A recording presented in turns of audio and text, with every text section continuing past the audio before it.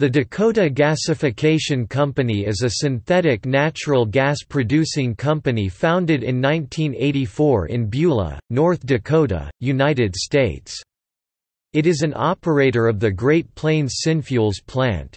The plant is located at 47 degrees 21 minutes 27.75 seconds north, 101 degrees 50 minutes 28.72 seconds west. The plant uses lignite coal to produce synthetic natural gas utilizing a coal gasification process. The plant processes 16,000 tons of coal daily. Coal is oxidized to coal gas, which is then converted from a mixture of carbon monoxide, carbon dioxide and hydrogen to methane, by hydrogenation over a nickel catalyst.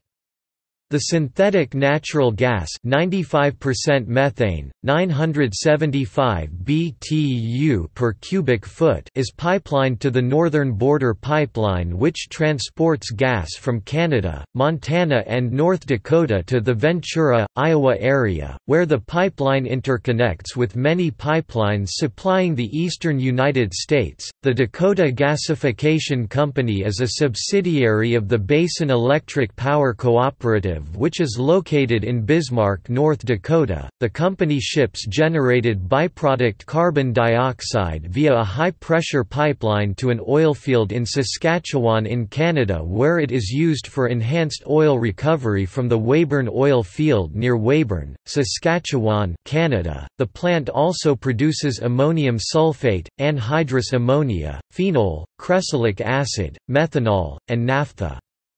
These materials are byproducts of coal gasification. The plant also produces liquid nitrogen, krypton and xenon as a byproduct of liquid oxygen production. Oxygen is utilized in the initial oxidation of coal.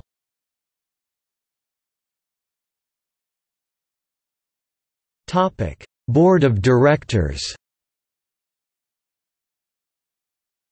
The Board of Dakota Gasification Company is made up of 5 directors chosen from among the various directors of Basin Electric plus 3 additional external directors. Former Governor of Wyoming Jim Geringer currently serves as a director on the board. Senator Heidi Heitkamp served as an external director until December 2012 after she was elected to the U.S. Senate.